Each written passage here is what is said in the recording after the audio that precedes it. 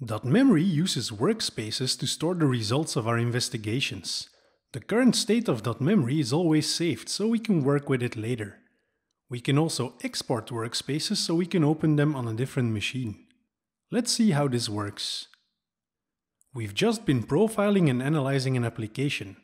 The workspace we have here contains several snapshots and we're in the middle of an analysis. dotMemory automatically saves the entire workspace. Workspaces that were open previously can be seen from the dotMemory home screen under Recent Workspaces. We can also export workspaces. This will save the entire state of dotMemory in a single file, which we can then share with team members, open on other computers and so on. Let's save this one. We can select a path and give it a name, but let's go with the defaults here. Now again from the home screen, we can reopen the workspace we saved.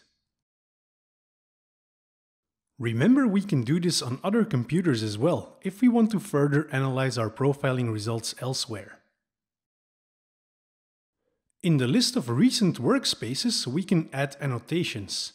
This makes it easier to remember what was happening in a given workspace. Let's annotate this one here with something more meaningful. Removing snapshots can also be done here. Clicking the red X will do so. Workspaces are saved to disk by default. They do take quite a bit of disk space over time. From the dotMemory preferences, we can configure how long workspaces should be kept on disk. For example, we can ask dotMemory to remove workspaces that have not been opened after 10 days. If we do want to keep all the workspaces around, we can export them or pin them so that dotMemory does not automatically remove the workspace. Thank you for watching. Check out our website for more tutorials and give dotMemory a go.